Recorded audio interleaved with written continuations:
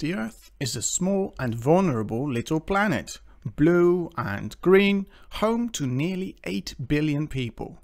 That's quite a lot of people, considering that for most of history we've only had a few 100 million people at any given time.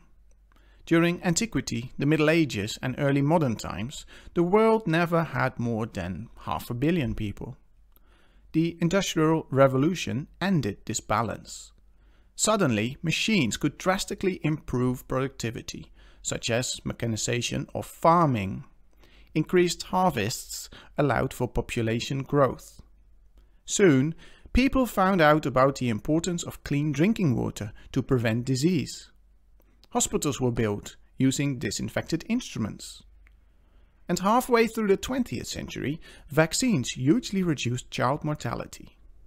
So suddenly, everyone had food, hygiene, and basically stayed alive, where it used to be normal that at least some of your children died. Now, where will this lead us to? 10 billion? 12 or more? All of us together are starting to have a massive imprint on all parts of this planet. Our use of Earth's resources can be divided into 6 categories. First of all, we use land for our cities, roads, towns and factories.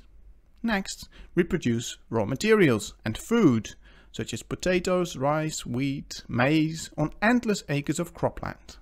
But we also have palm oil, sugarcane, cotton and soy plantations. Grazing lands are used for cattle and sheep, providing us with meat, milk, cheese and leather. Large parts of the seas and oceans are used for commercial fisheries. Also, humanity needs forests. We use the timber as building material for wooden furniture. They also provide us with oxygen, fresh air and medicinal plants, which are still under-investigated.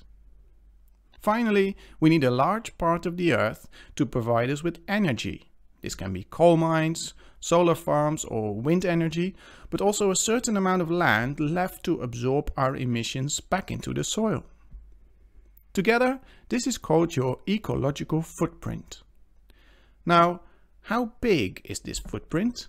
It turns out there are about 1.8 hectares available per citizen of the world. That's about the size of this city square in Amsterdam. However, the people of the world do not share these resources equally. The citizens of Western Europe, North America and oil-producing states are having far bigger ecological footprints than a fair share allows them, whereas the poorer countries of the world consume much smaller amounts of energy, food and other resources. Actually, overall we are depleting resources faster than the Earth can replenish them.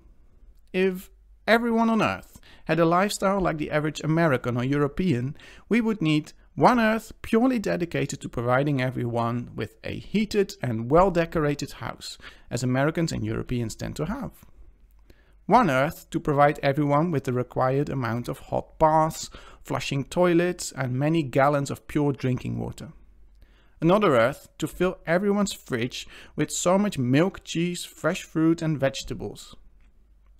You need a whole 4th Earth if everyone wants to eat the amount of meat that Americans do.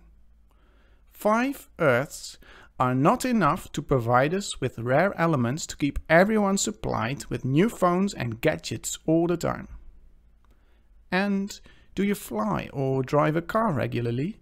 6 Earths are not enough to slowly replenish the fossil fuels we are extracting, nor are they enough to absorb that amount of carbon and pollution.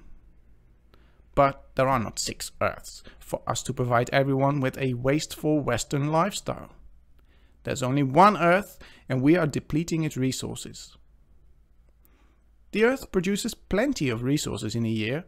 However, if everyone consumed as much as a citizen from Qatar or Luxembourg, the Earth's annual harvest is already used up halfway through February.